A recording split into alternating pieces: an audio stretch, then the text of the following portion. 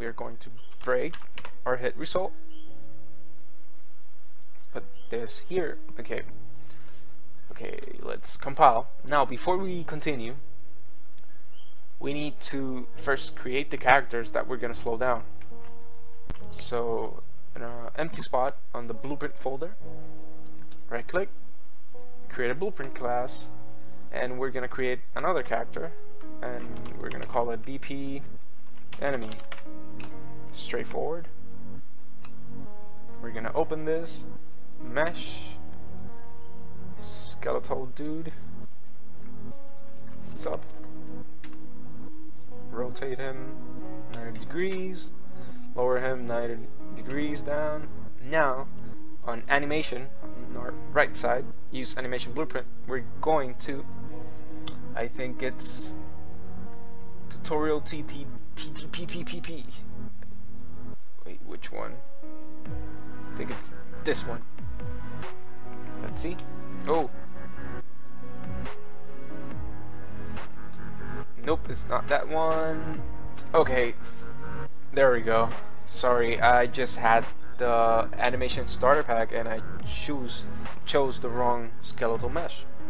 So it should be the mesh from game mannequin character mesh. We picked that, and we picked the third person anime blueprint underscore class. There we go. Perfect. Now let's see, or whatever, let's just leave them like that. Let's put our enemy here. Let's put him here, and let's copy him. Okay, so we set our characters up, the enemy characters that we're going to be using to test the system. Now we're going to go back to our third person character blueprint where we left off, and for each hit actor we're going to cast to BP enemy.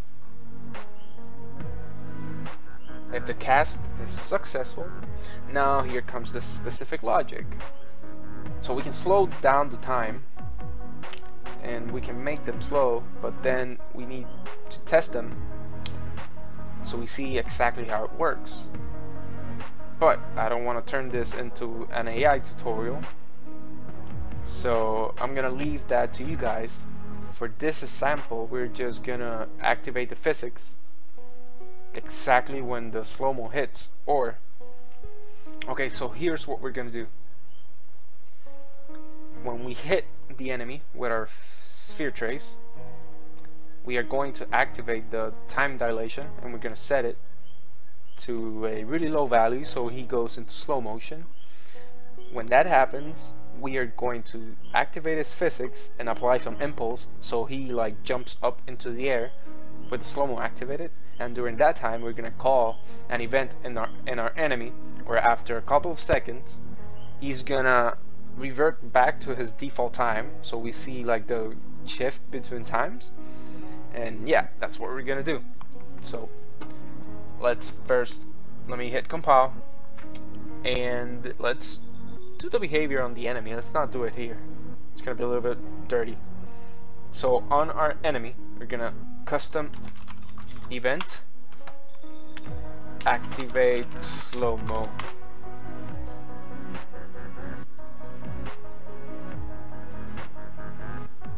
And here we are going to set time dilation, not global. We're gonna set custom time dilation, which is the time dilation related to this actor in specific. We're going to set that to 0.3. We really don't want it too slow, but we just want it the exact amount so we can actually see the whole effect. So custom time dilation, we activate the slow-mo, then we take the mesh, we set physics, set simulate physics. But before we do this, we have to disable our capsule component collision. Set collision enabled, no collision. We disable our capsule. after we disable our capsule, we make sure our mesh collision enabled, just in case. Collision enabled.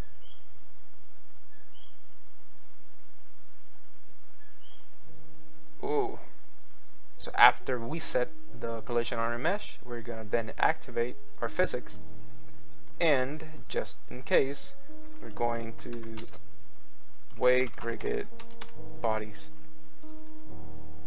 just to make sure the physics are working. So after we make this actor slow and turn him into a ragdoll, we're going to apply, I think it's impulse, add impulse at location, or add impulse. Okay, we're gonna add impulse at location. Quickly now, let's check the bone, like our mesh bones, just to see which bone we're gonna apply the force. I think we should apply it on our pelvis bone upwards. It's called pelvis? Yeah, pelvis. Okay. Pelvis.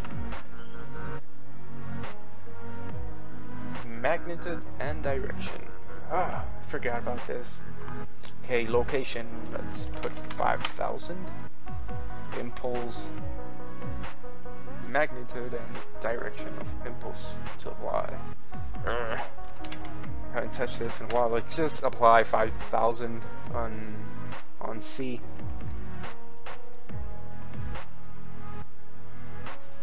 Let's see if this works. I'm not sure if it's gonna work. Let's go back. So for every enemy that's hit, activate SlowMo.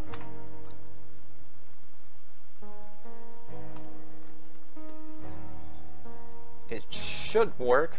I believe the physics and the ragdoll should work. I'm not sure about the impulse. We're gonna see that right now. So start. Let's make this big. Okay. We're gonna hit Q. Boom!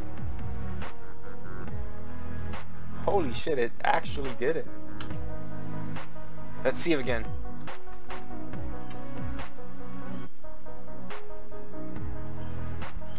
So it did work.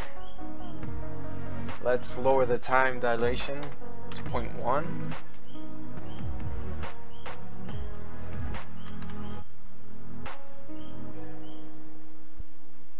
Okay guys, I think the custom time dilation doesn't work with physics. I think only the custom, like the global time dilation, is the one that affects the physics. So what we're gonna do is quickly, we're gonna improvise here. We're gonna add pawn sensing. We're gonna add a little bit of AI to our enemy. Let's add pawn sensing. Let's quickly, yeah, it's fine by that. Let's add on C pawn. So when our enemy sees the player, he's gonna run towards him. So pawn. Okay, AI move 2. We are going to move to the scene pawn. Wait, first cast to third, so we make sure it just follows the player and not the other enemies around him. So AI move 2. No, self. We want to move the enemy. We want to move him to our target actor, which is going to be our third person. We're going to set the setting radius to 25, and let's see if that works.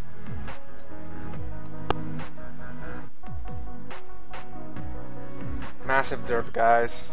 We forgot to add the navigation mesh. So modes, nav, mesh, bounds, volume. I'm surprised I keep making so many newbie mistakes. So we want to add the navigation, bounds. Let's see if our activate SlowMo, which we're just setting the custom time dilation, let's set it to 0.25. we disabled the whole physics system because, like I said before, it looks like the actor time dilation, the specific time dilation related to this actor, doesn't modify the physics, only the global one. So let's hit compile, let's hit play. We got our dudes following us, and we press Q, and you can see that we slowed their time down, but we still run in the same time. So that's pretty cool. I actually never worked with this before. Let's not pick all of them at the same time. Let's just pick a handful of them. So let's pick these guys. So you can see the difference, that only the actors, the characters that got hit were the ones that got slowed down. Let's slow down these guys. That's pretty cool. Alrighty.